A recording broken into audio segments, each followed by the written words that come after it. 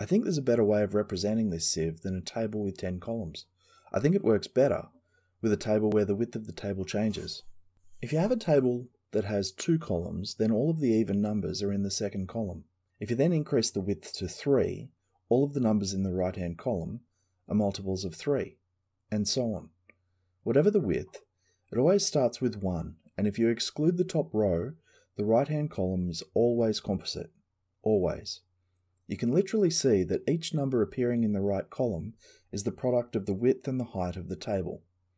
Like all sieves, the Sieve of Eratosthenes is less of a prime finder and more of a composite finder. When the width of the table is odd, all of the primes line up on a diagonal and you get some pretty patterns.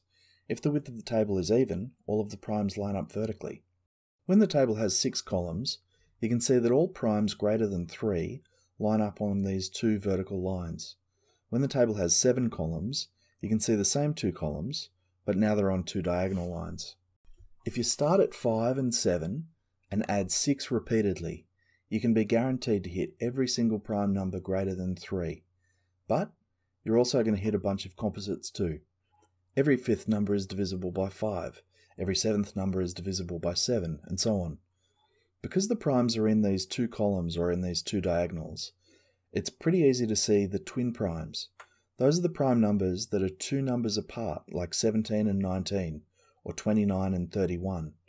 Now we don't yet know if there are infinitely many of these or not. In its unoptimized form, you can brute force it and have columns of every width, but you can optimize the sieve by only picking the widths corresponding to prime numbers.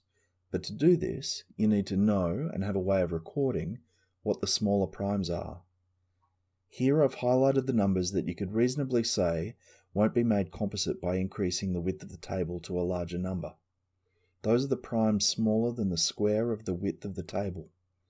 So a table of width 5 gets you all the primes to 25. Now, quick note. By creating a table of numbers, we're effectively wrapping the number line when we get to a particular width. Each row has more numbers to the right and to the left, but we're hiding them because they're duplicates.